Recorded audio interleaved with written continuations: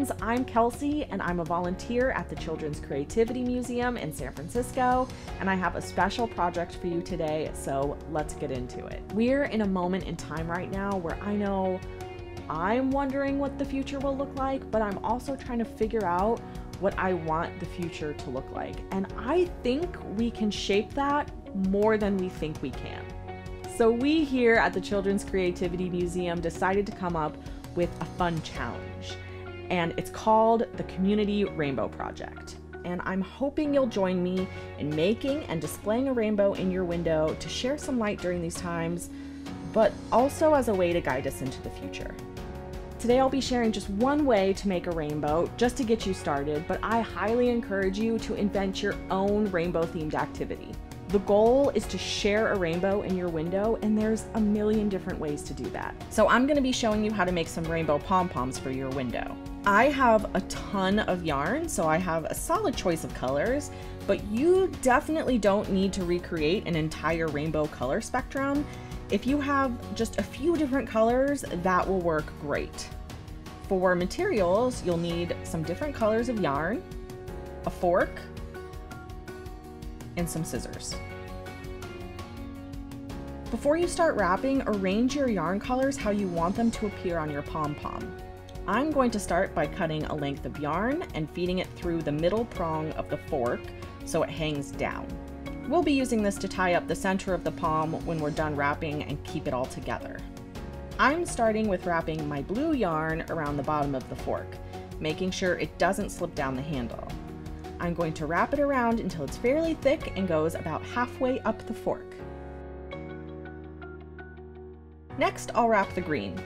I want to match the thickness that I created with the blue and go up the rest of the way.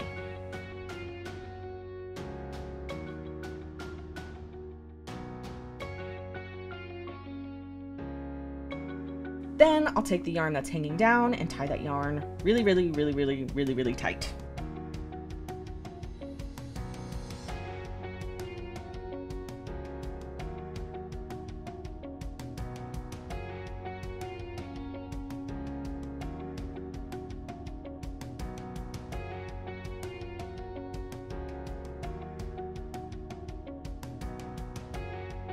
Now I'll gently slide my palm off the fork and use the scissors to cut through the loops on both sides.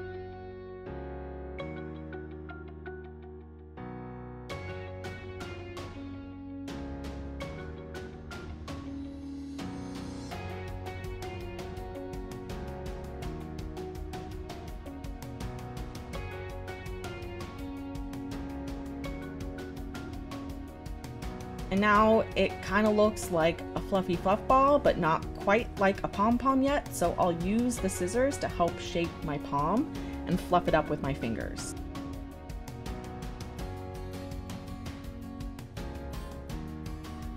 And there you have it, your first pom. Now I'll show you how to use your fingers to create a pom. It's the same concept as the fork. So you're going to feed a length of yarn through your index and middle finger, and now you can start wrapping. Make sure to not wrap too tight. You want to be able to slide the yarn off your fingers easily.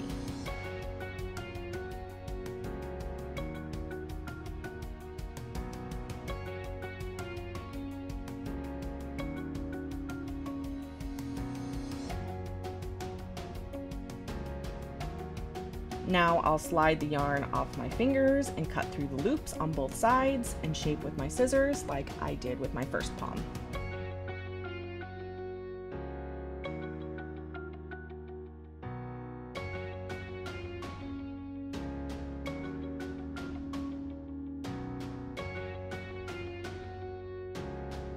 And my pom is done.